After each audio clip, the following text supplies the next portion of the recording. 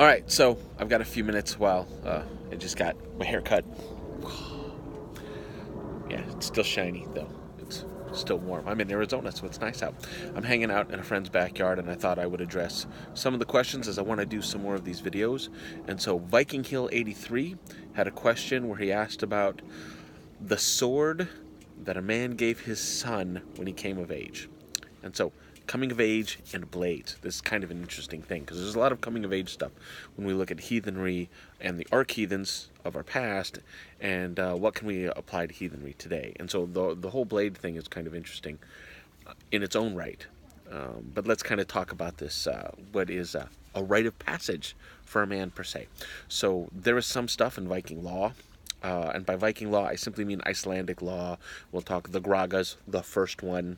Not as big a fan of the second one, but the original Gragas, we'll call that. Although there are some other books, there's some stuff in Sweden that dates back to like right when Sweden was becoming Christian, but wasn't Christian yet, and some of the laws that applied and how it applied as a whole. So we can still get into that, but that's all blah. I don't really care.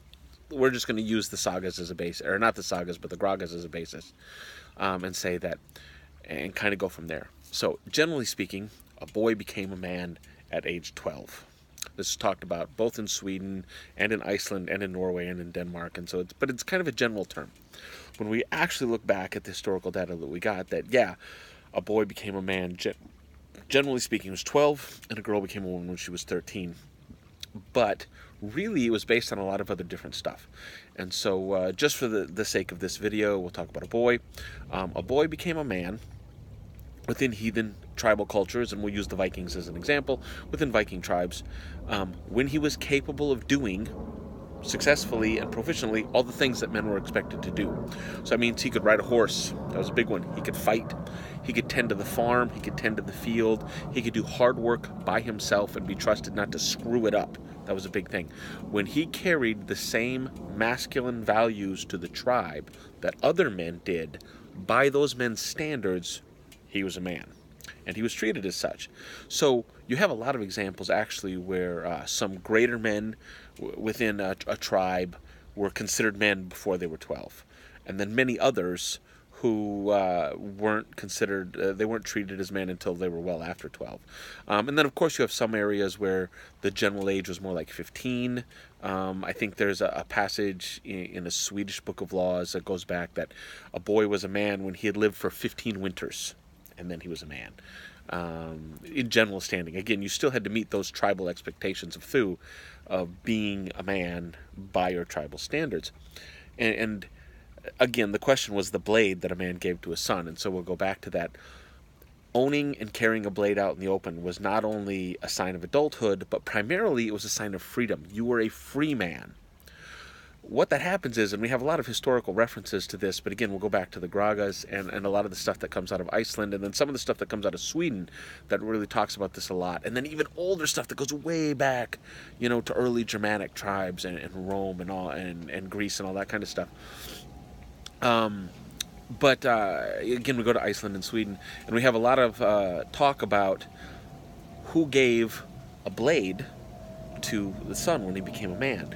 And we hear about fathers giving their son a blade, but actually historically it was far more common and far more culturally accepted.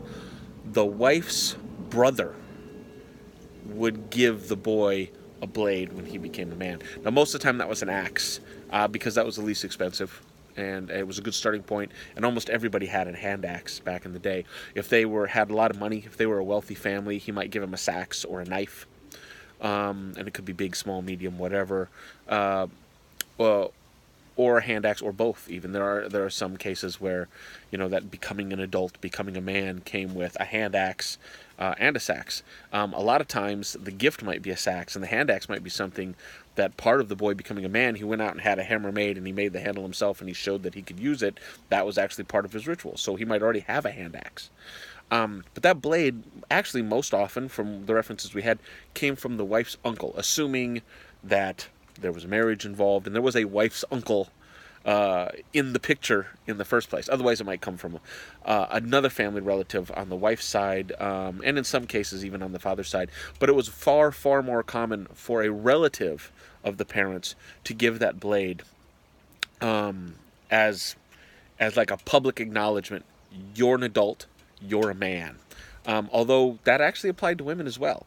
There are tons of references of when girls became women, family members giving them a hand axe or a knife. Although that might be more of a smaller knife that's meant to be used more around the house or for kitchen cooking. It's still, hand axes were like incredibly common and used for all kinds of stuff well above and beyond warfare. And so it was not uncommon for a woman to be given an axe when she became of age, although it probably wasn't as common as other household goods that women use more often.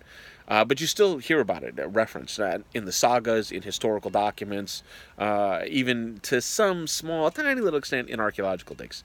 So I hope that helps. As far as the name, again, he asked for what was the name of. There's a tons of names culturally. I can't think of one off the top of my head. I could probably look up a bunch. I don't know that there was any like generally recognized name for that coming of age or for the knife that was given as a gift. Although I could totally be wrong about that.